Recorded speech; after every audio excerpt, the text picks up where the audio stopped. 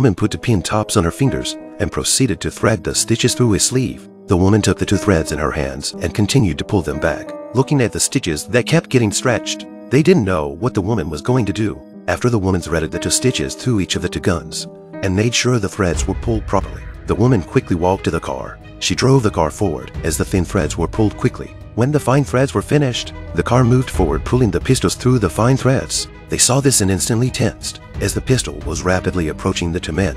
They understood the woman's plan, and at that moment, they looked at each other with fierce eyes, ready to fight at any moment. They quickly picked up their pistols and immediately fired towards each other. The woman heard 2 shots and her plan worked. The woman stops the car and she backs it up, ready to take the cash. To make sure there were no loopholes, she checked on the 2 men, and after confirming that both were not breathing, she carefully retrieved the stitches. She had successfully faked the scene of the fight between the 2 men. The woman left no trace of her presence at the scene. The woman was relieved.